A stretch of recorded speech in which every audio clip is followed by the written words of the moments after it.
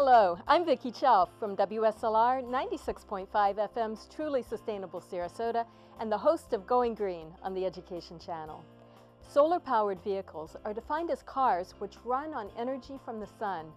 They got their first recognition as a possible transportation method through a series of annual races across Australia. Now the variety of vehicles is changing as the green movement has allowed for versatility in solar power. In this episode of Going Green, we'll see how a local college is launching a renewable energy transportation prototype for other college campuses to follow. Everybody here in Sarasota recognizes this institution as one of the creme de la creme institutions in the world, not just in the area or in Florida, but in fact in the world. And they have bragging rights on a number of different issues in terms of being an institution who is one of the top undergraduate institutions and has all kinds of incredible things that they can stick their fingers in their lapels about. And now what they want to do is they want to continue to be on the cutting edge, and they want to be the example that everybody else has to follow. And the way they are looking at doing that right now is by identifying themselves as a sustainable, renewable, energy-conscious institution that is going to figure out how they can reduce their carbon footprint and how they can be a showcase for what other institutions can in fact aspire to. Okay. What's fascinating about this is that students several years ago identified the potential of putting solar panels on our golf carts to recharge them. And they weren't really successful in being able to implement that the way they'd hoped to. And so the idea was out there, but it was languishing.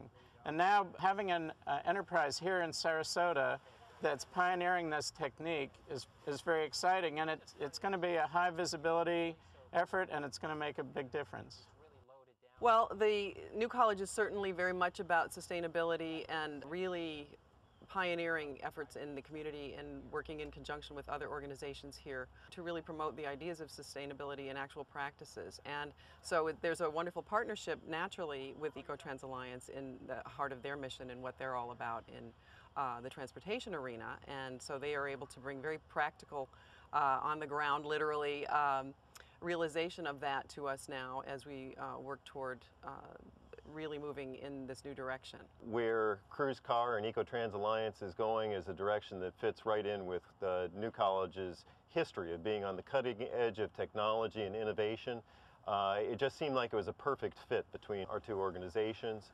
New college, a small liberal arts college, and yet we've got outstanding students coming from around the country and from 25 foreign countries who come here. Environmental studies is a huge program here at the college. Our students and their families are interested in the environment and what we can do to help to preserve and protect it, and those are the missions and the messages of Ecotrans Alliance and Cruise Car as well. This one, unlike that vehicle, is an automatic. So all we're doing is we're turning the key on, and then right here, the only thing you have to concern yourself with is there's a forward button and a reverse button. So it doesn't get much easier than that. Everything else is pretty self-explanatory. We're going to be looking at the whole fleet of vehicles here on the campus to see how efficient that is, where these vehicles are, and if there's efficiencies that can be found there. We're going to be working on trying to improve student transportation. Right now we have a situation where students will sometimes drive from their dorms to classes. We may be able to eliminate or reduce that. And we're also looking at just beyond the campus in a broader community context. We're in the process of negotiating the possibility for students to travel on the local SCAT bus system for free, which would hopefully reduce car travel. We're looking at every different part of our transportation and trying to see in particular how low-speed vehicles and in particular solar-powered vehicles might help improve things. We want to be part of the growth of what goes on here in the Sustainable Energy campus. And we want to be able to bring other campuses to this facility and show them how they can also ultimately reduce their carbon footprint.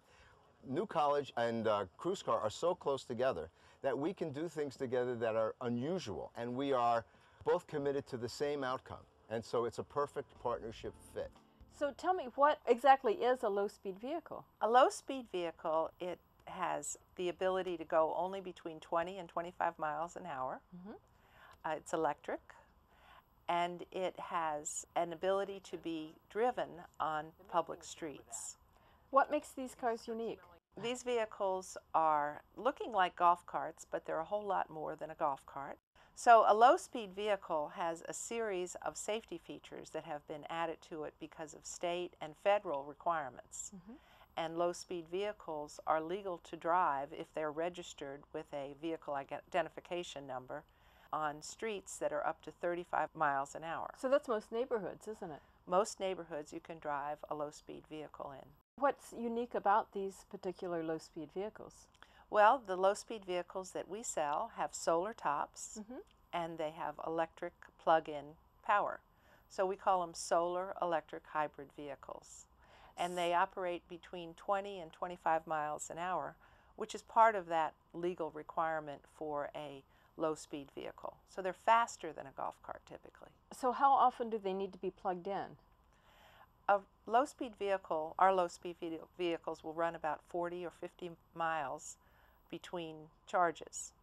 Now with the solar panels on them, they'll run an additional 4 to 5 miles.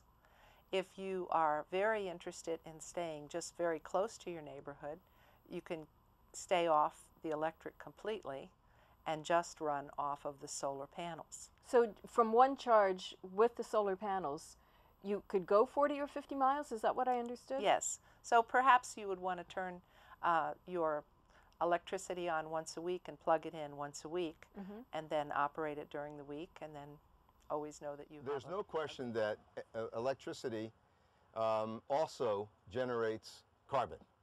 We know that. But we have solar panels on our vehicles.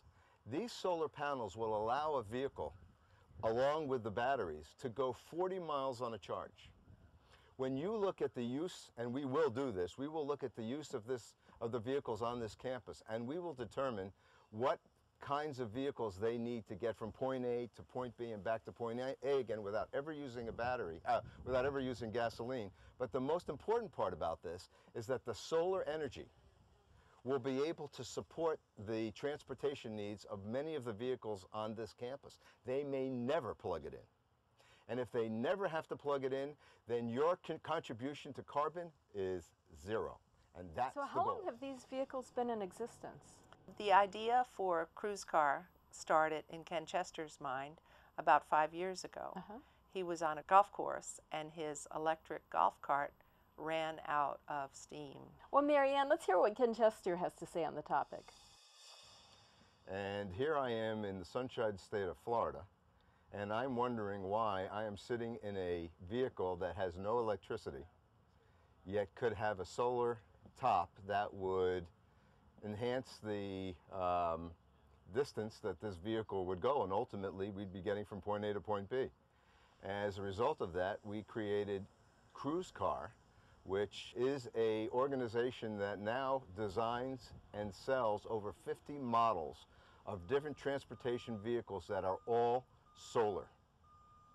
And that's how the evolution of this company started. But from that point, we went on to evolve into a company that focused on sustainable transportation. And we look at sustainable transportation as, yes, the 50 models that we now produce, but we also look at sustainable transportation as to looking at facilities such as New College and looking for ways to incorporate their activities so that they too can become sustainable and they can participate in the renewable energy revolution that is going on not just here in the United Marianne, States, can you but tell me globally. what hopes Ecotrans Alliance has for Sarasota County and the world? Well, basically, we believe that it's time to deliver sustainable transportation. We believe it's time to transform from gasoline to solar electric. And we believe that that can start in Sarasota. We think that we can have special solar electric trolley zones. We think we might have preferential low-speed vehicle routes, just like we have preferred bicycle routes. We could have preferred low-speed vehicle routes. And I think what we want to do is have this transformation occur here, and just so it will become a beautiful model for the rest of the world.